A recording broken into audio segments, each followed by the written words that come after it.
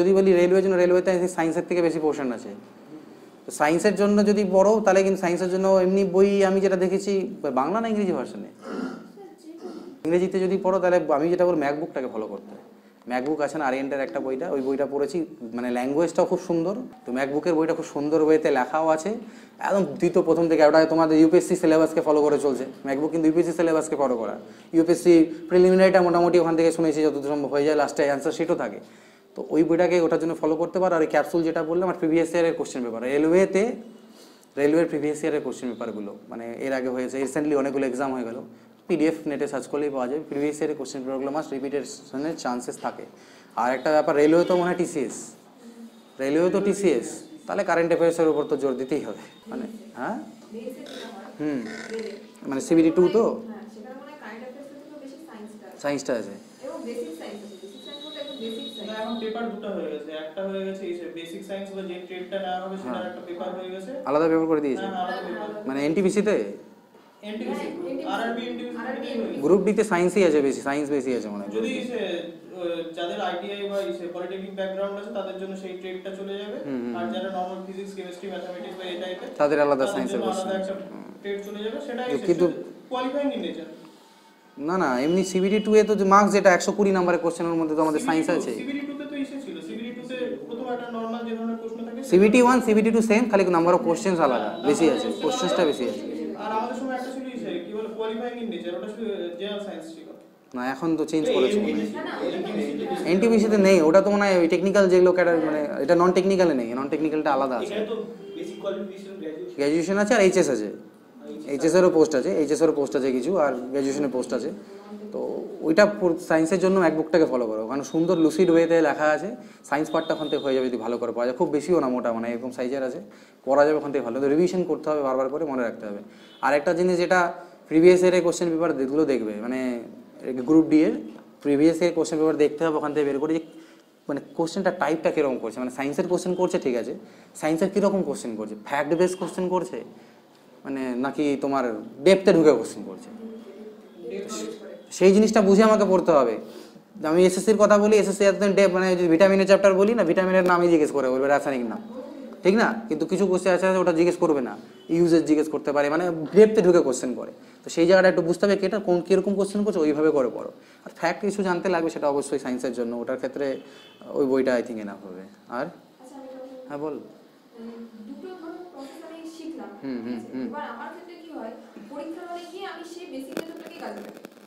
বললাম তো, যদি তোর বেসিক মেথড যদি আমার স্পিড থাকে, এটা বেসিক মেথড অনেক বলে বেসিকভাবে অনেক টাইম লাগে, বেসিক হচ্ছে খুব সময় সবসময় টাইম লাগে তা না। কিছু কোশ্চেন আছে যেখানে বেসিক ধরে ধরে করলে টাইম লাগে। আমি নিজে শর্টকাটে যে মেথডে করবো যতটা টাইম লাগে আমার বেসিক ওইটাই টাইম লাগবে। কেন টাইম লাগে? আমি বেসিক করছি ঠিকই, কিন্তু এটা তো আমার ডেসক্রিপটিভ নয়, সাবজেক্টিভ নয় যে আমাকে লেখে করতে হবে। আমি মাইন্ডে কাজ করছি, আমাকে যেটুকু লিখতে হবে আমি অবভিয়াসলি আমি বেসিক লোকে ভাবে, কিন্তু বেসিক বলতে কি, আমি যখন ডেসক্রিপটিভ WBP SI যখন ডেসক্রিপটিভ পরীক্ষা হচ্ছে আমাকে লিখতে হচ্ছে, তখন আমাকে এক্স ধরে একদম স্টেপ বাই স্টেপ মাধ্যমিক যেভাবে করতাম সেভাবে স্টেপের নাম্বার আছে। কিন্তু এখানে আমার অ্যান্সার বের করার কথা, আমি লিখলাম ঠিক আছে, আমি একটা ডিস্টেন্স জানি, ডিস্টেন্স এক্স ধরলাম, দুটো লাইন করার পর আমি বুঝে গেলাম উত্তর কত হবে। ক্যালকুলেশন এসছে, তুই এক্স ধরেছিস তো, এক্স ধরে করা আলটিমেটলি কী করে, এক্স ধরে করতে হবে, লাস্টে আমাদের একটা ক্যালকুলেশন দাঁড়ায়, এক্স ইকুয়াল টু একটা বড় সড়ো ক্যালকুলেশন চলে আসে। এবার ওই ক্যালকুলেশনটা করতে হয়, এইখানে আমরা শর্টকাট ইউজ করে দিতে পারি, ইউনিট ডিজিট কনসেপ্ট ইউজ করি মাঝে মাঝে। যেমন 2-3টা কোশ্চেন এবার আমি করেছিলাম বলে টাইম বেঁচেছে, জানি আমরা যে ইউনিট ডিজিটগুলোকে 2 গুণ করে 4 আসবে, অপশন দেখলাম 4 নেই, একটা রয়েছে 4 আছে, ওটাই অ্যান্সার হবে আমার। এই জায়গাগুলোকে অ্যাপ্লাই করবো। তবে কিছু কোশ্চেন থাকে যেটা ডেসক্রিপটিভ করতে গেলে অনেকটাই বড় হবে, তো সেই জায়গাটাকে একটু প্র্যাকটিস দুটোই রাখতে হবে। কিন্তু পরীক্ষায় যদি শর্টকাট মেথড না মনে আসে তাহলে তো ছেড়ে আসবো কি অঙ্কটা? অবশ্যই ছাড়বো না, কিন্তু লাস্টের জন্য রাখবো কোশ্চেনটাকে, মানে ওই চয়েসিংটা দরকার আছে। যদি 20টা কোশ্চেন থাকে না, কম্পাউন্ড ইন্টারেস্টের দেখবি প্রতিটা কোশ্চেনকে 3 থেকে 4টা নিয়মে করা যায়। কম্পাউন্ড ইন্টারেস্টের হ্যাঁ এটা হলো কি সবথেকে বড় কথা, যে যদি পাটিগণিতের ইন্টারেস্টের চ্যাপ্টার পার্সেন্টেজ বেস যে কোশ্চেনগুলো আছে ওটাকে ফ্র্যাকশনে কনভার্ট করে করাটা করতেই হবে। পার্সেন্টেজ বেস যে কোশ্চেনগুলো আছে, হ্যাঁ 10% মানে 1/10 করে নিয়ে যদি ছোট করে নিই, হ্যাঁ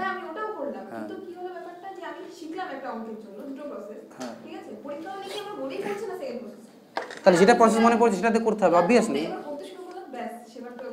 ওই জায়গাটাই তো প্রবলেম হচ্ছে, যে ওই জায়গাটা আমাকে সিলেক্ট করতে হবে। দেখ সবথেকে বড় কথা, আমাকে ফ্লুয়েন্ট জানতে হবে, কোশ্চেনটা দেখে বুঝতে হবে এটা আমি 100% পারবো কিনা করতে, আর এটা মক টেস্টের থ্রুতেই আসবে। সব রকম মেথডই জানতে লাগবে, সব রকম মেথডই জানতে লাগবে। এবার যেগুলোকে আমি একদম ইজিলি উইদিন সেকেন্ডস করতে পারবো, চোখে থেকে করতে পারবো, সেগুলো আগে করি না কেন, ঠিক না? সেগুলো আমি আগে করি। আর যেগুলো একটু টাইম লাগবে, পারবো কিন্তু একটু টাইম লাগবে, সেটা সেকেন্ড লেভেলে। আর যেগুলো আমি দেখিনি কোনো দিন, কোশ্চেনটাই দেখিনি, এরকম টাইপের কোশ্চেন করিনি। যেমন WBCS কথা বলি, পার্টনারশিপে 2-3-4টা কোশ্চেনের নতুন টাইপ এসেছিলো, যেটা আমিও করিনি কিন্তু এর আগে কোনোদিন। ওই টাইপের কোশ্চেনটা যখন তাহলে আমি তো করিনি, কিন্তু আমার এটুকু ধারণা আছে যে আমার বেসিক ক্লিয়ার আছে, আমি করতে পারবো, লাস্টে হাত দেবো, ঠিক আছে? তো ওই যদি মাথায় আসে না যে আমি এটাকে শর্টে করতে পারবো না, কিন্তু যে মেথডটা এটার জানি সেটা টাইম লাগবে, পরে করিস। আর আরেকটা জিনিস বলবো যে নিজেকে একটু ওখানটায় মানে ইমোশনকে কন্ট্রোলে রাখতে হবে, মানে ইমোশন ইন দ্য সেন্স ভরসা রাখতে হবে নিজের উপরে যে আমি পারবো করতে, আমি পারবো। মানে অনেক সময় হয়ে যায়, ডিমোটিভেশন চলে আসে মক টেস্টগুলোতে। আমার পরীক্ষা যখন শরীর খারাপ ছিল, আমি স্টার্ট করি, একে তো শরীর খারাপ, তারপর শুনেছি কোশ্চেন প্রচণ্ড ক্যালকুলেটিভ। আগের দিন রিভিউ বাড়িতে দেখেছি, ওই দেখে প্রচণ্ড ক্যালকুলেটিভ কোশ্চেন, ছেলে পেলে 110, কেউ 90-95 অ্যান্সার করছে। তো ওই যে একটা মাইন্ডসেট নিয়ে ঢুকলাম, যখন স্টার্ট করলাম প্রথম 2-3 অঙ্ক হয়নি, তারপরে যখন মোটামুটি 20-25 মিনিট চলে যায়, আমার 5টা না 6টা অঙ্ক হয়েছিল খালি। বললাম হয়ে গেল, শেষ পরীক্ষা শেষ, ঠিক আছে? এবছর আর মানে আর পরের লেভেলে যেতে পারছি না। তো হঠাৎ করে আবার একটা এনার্জি জাগে, মানে 2 সেকেন্ড 5-10 সেকেন্ডের টাইম নিলাম, অ্যান্সার করিনি। আর 5-10 সেকেন্ডের টাইম নিয়ে না আমি পারবো, যেটুকু টাইম আছে দেওয়ার চেষ্টা করি বেস্ট, অটোমেটিকলি হয়ে গেলো, পরে আবার রিকভার করে নিতে পারলাম। এটা কিন্তু দরকার, নাহলে একবার যদি মাইন্ড ডিসব্যালেন্স হয়ে যায় অঙ্কের ক্ষেত্রে, শেষ হয়ে যাবে। 4-5টা 3-4টে মানে একটা পেপারে 3-4টে সাবজেক্ট থাকে, জেনারেল অ্যাওয়ারনেস থাকছে, ইংলিশ থাকছে, ম্যাথস থাকছে। ম্যাথসটাকে লাস্টে অ্যাটেম্প করতে হবে, ম্যাথস যদি আমার সাবজেক্ট হয় তাও লাস্টে অ্যাটেম্প। সিজিএলপিতে কি আগে অ্যাটেম্প স্ট্র্যাটেজি কি ছিল পরপর? আমার আগে জিআই করি, আগে জিআই মানে রিজনিং, জিএস, তারপর ইংলিশ, তারপর ম্যাথ। এটা আমারও স্ট্র্যাটেজি ছিল, সেম টু সেম। আগে রিজনিং হাত দেওয়া, রিজনিংয়ের পরে ইংলিশটা আমি পরে করতাম, জিএস বললে তারপরে ইংলিশ, তো হ্যাঁ সেম টু সেম, লাস্টে ম্যাথস। মানে ম্যাথসকে কিন্তু যতই ভালো হোক না কেন, মানে মক টেস্টটা আমি বলবো সব থেকে যত পারো, ঠিক আছে, যত পারো মক টেস্ট দাও, কিন্তু পরীক্ষার এনভায়রনমেন্ট তৈরি করে নিয়ে। অফলাইন হলে তো যদি অনলাইন কিছু ঠিক আছে, অফলাইন দিলে পরে অফলাইন এনভায়রনমেন্টটা তৈরি করে নিয়ে দেওয়াটা বেটার হবে। কারণ 3 ঘন্টা একটা বসে থাকাও বড় ব্যাপার। 3 ঘন্টা বসে থাকা, 3 ঘন্টার মাঝখানে ফোন আসে, হোয়াটসঅ্যাপে মেসেজ আসেই। 3 ঘন্টা তো কম কথা না, না ডাকও পড়তে পারে বাড়ি থেকে, কেউ ডাকতে চলে আসলো, টাইম শেষ, কনসেন্ট্রেশন ব্রেক। ওই জন্য যখন টেস্টগুলো দিতাম 3 ঘন্টার ক্ষেত্রে একটু সমস্যা হয়, যে মেইনসের ক্ষেত্রে। প্রিলিমিনারিতে যত ইচ্ছা মক টেস্ট দাও, অসুবিধা নেই, 1 ঘন্টা করে দাও, 1 ঘন্টা না 1.5 ঘন্টা নাকি সামথিং, কত 1 ঘন্টা প্রিলিমিনারি WBCS? ও সরি 2.5 আওয়ার, এটাও তো অনেকটাই বড় আছে। ম্যাথ কম আছে এখানে, জেনারেল অ্যাওয়ারনেস আছে, জেনারেল অ্যাওয়ারনেস যেহেতু বেশিরভাগটাই ম্যাথসটা কম আছে। ম্যাথস তো আসেই না বেশিরভাগ, মানে ভ্যারি করে। 2019-এ জিআই বেশি দিয়েছিল, ম্যাথস 2টো দিয়েছিল বোধহয় খালি 25টা, তার আগেবার আবার 50-50 ছিল। সেটা জানতে পড়তে পারতে হবে। কারণ সত্যি কথা বলতে একটা জিনিস, যেটা স্ট্রেন্থ অনুযায়ী দেওয়া উচিত আমার মনে হয়, আমি পার্সোনালি ফিল করি যে পরীক্ষা চয়েস করাটা নিজস্ব স্ট্রেন্থ অনুযায়ী আছে।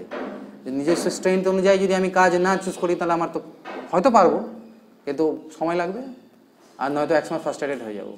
আমি এখন অঙ্ক করতে বাড়িতে বসি, আমি টানা 3 ঘন্টা অঙ্ক করতে একটুকু বোরিং লাগে না, কারণ আমার ওখানে অঙ্কটাই আমার ম্যাথস কাজে লাগছে। আমাকে 1 ঘন্টা জেনারেল নলেজ পড়তে বললে আমার মাইন্ড ডাল হয়ে যায়, মাইন্ডের কাজ বলে যায় ছাড় বাদ। মোবাইল আসছে তো, আচ্ছা মোবাইলে একটা ভিডিও দেখিনি, ইউটিউবে ক্লাসেই দেখলাম, আর দেখিনি, এর এত পড়বো না। এরকম হয়েছে, জেনারেল নলেজ পড়লেন না, জেনারেল নলেজ পড়তে বসেছি, মানব পান্ডের বই খুললাম, জেনারেল নলেজ পড়বো, সাপোজ একটা চ্যাপ্টার এত বড় পড়বো, 2-3টা পাতা পড়া হয়েছে, টার্গেট করলাম, ঠিক আছে 300 পেজ আছে, আর 10 পেজ করে পরে আগামী 30 দিনে শেষ করবো। 2 দিন পরে বললাম না বেশি বড় হয়েছে, এটা থাক, ক্যাপসুলটা বের করি। এটা হয়েছে, কিন্তু ম্যাথসের ক্ষেত্রে তা হয় না। ওই জন্য যদি কারো যেটা স্ট্রেংথ থাকবে, সেই হিসাবে যে এক্সাম চুজ করাটাও কিন্তু ব্যাপার আছে। কারণ স্ট্রেংথ যদি চুজ না করে আমি এক্সাম চুজ করি, এটা আমি একদিন একটা ভিডিও দিয়েছিলাম, প্রবলেম হয়।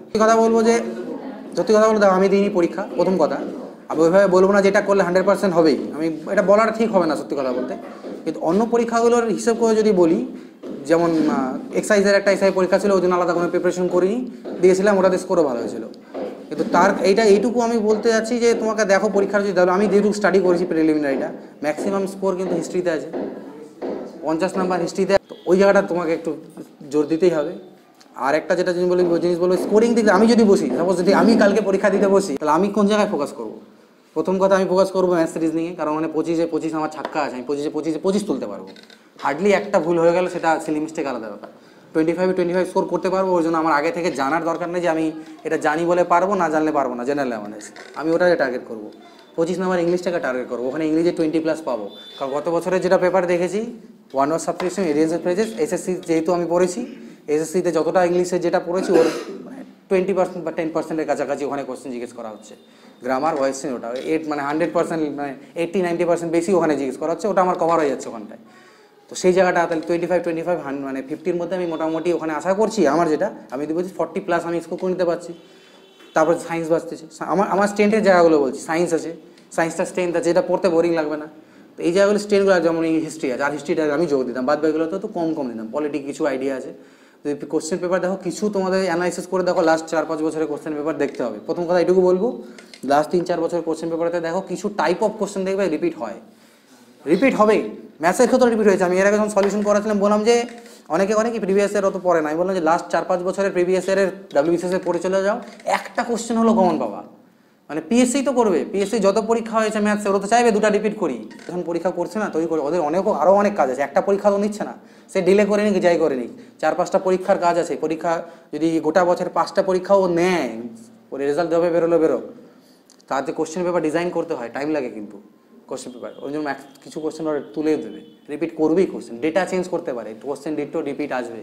কিছু কোশ্চেন এরকম আছে, একটু বলবো যে প্রিভিয়াস ইয়ার কোশ্চেন পেপারটাকে স্টাডি করে নেবা, যে ওটা যেন বাদ না যায়। মানে প্রয়োজন পড়লে মক টেস্ট তো দিচ্ছই প্রিলিমিনারি, প্রিভিয়াস ইয়ারগুলোকে মক টেস্ট হিসাবে করে দিয়ে দাও, এতে নিজের স্ট্রেনটা জানা যায়। সত্যি কথা বলতে নতুন মক টেস্ট তো দেবোই, ওটাতে একটা আলাদা ভ্যারাইটিস অফ কোশ্চেন, কিন্তু যেটা প্রিভিয়াস ইয়ার মানে 2019, 18, 17 জবে থেকে তোমাদের MCQ আছে আর কি, ধরে টাইম ধরে ওটা দিয়েও নিজের স্ট্রেন বুঝে যাবে যে আমি কত স্কোর করতে পারছি।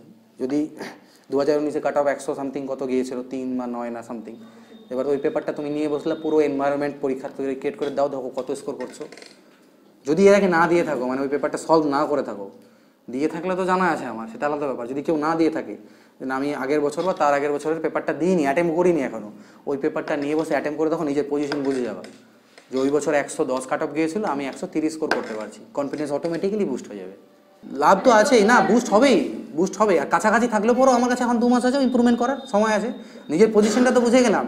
কারণ অ্যাকচুয়ালি প্রিলিটাকে কোয়ালিফাইং নেচার, প্রিলিতে যদি 200 পেয়ে যায় আমার খুব একটা যে লাভ হবে তা তো না, মেইনসে গিয়ে যদি আবার পড়াশোনা না করে আবার ডাউন হয়ে যাবো। তো আবার কেউ আছে প্রিলিতে জাস্ট কাট অফে কোয়ালিফাই করছে, মেইনসে গিয়ে দেখালো ওটা পার হয়ে গেল, হতেই পারে। 6 মাস টাইম দিচ্ছে মাঝখানে, 5-6 মাস টাইম,